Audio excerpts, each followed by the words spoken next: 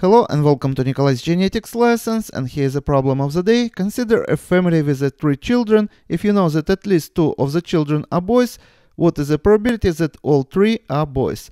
Many of you may think as follows. So here we have first child, and first child is a boy.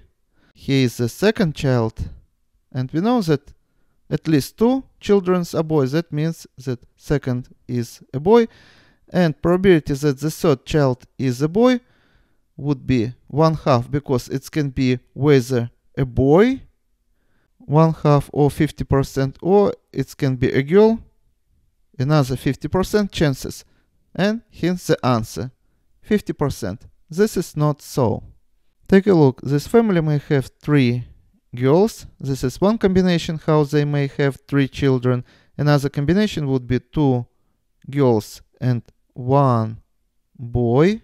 And another combination would be 2 boys and 1 girl. And the last combination would be 3 boys. Only one variant possible how family may have 3 girls. First child girl, second, and the third. But take a look. One variant possible how family may have 2 girls and 1 boy.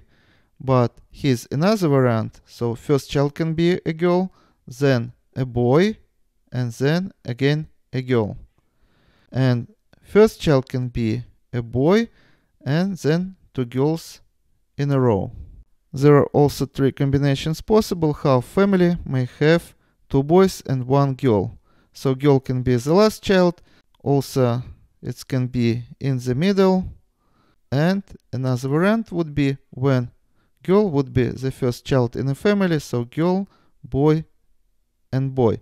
And only one combination possible how family may have 3 boys. Boy, boy, and boy. Now let's take a look. We are told that in this family at least 2 of the children are boys. So that means that we exclude this variant, and we exclude this variant because here is 1 boy and 2 girls.